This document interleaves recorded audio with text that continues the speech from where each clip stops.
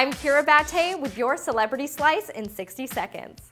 Hey guys, this is Kyra Batte with Rev Your Engine, informing you about everything automotive. I am here at Playa del Rey showing you the best places to visit, eat, and stroll. Let's get started.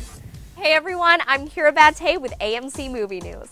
Now that The Avengers has surpassed its coveted $1 billion box office sales mark, Robert Downey Jr. is reportedly going to make at least $50 million, while Mark Ruffalo, Jeremy Renner, Chris Hemsworth, and Chris Evans will make $2 to $3 million.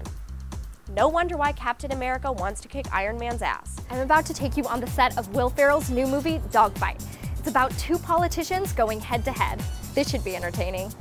And I can't imagine anything more fun than to travel to pet-friendly destinations and meet new people and their furry friends and maybe even another pet bird or two. Hey guys, this is Kyra Batte and I am here at Gameplay with Walter. What's up?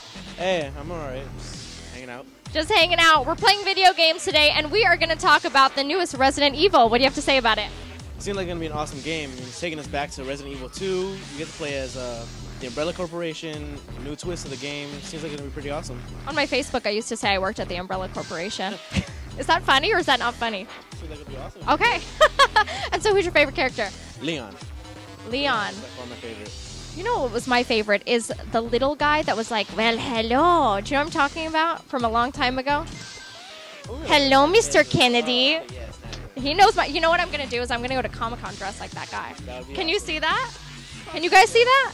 Okay, now we're going to go play some video games. Check it out.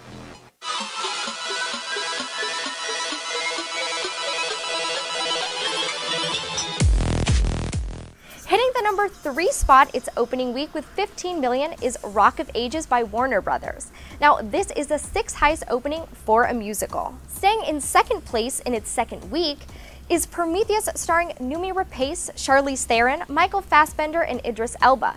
They brought in $20 million this weekend, dropping 60.4%. Although this is still one of the highest grossing films for an Alien franchise, bringing in $88.8 million so far.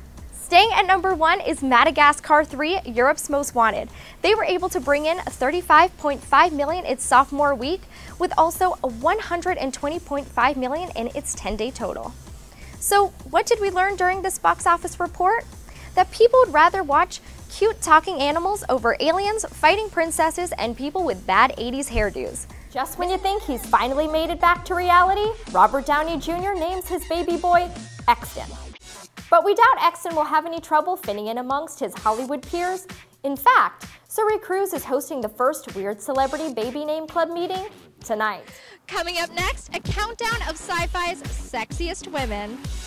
Zachary Levi should be hitting the big screen in Thor 2 for the recast role of Fandral.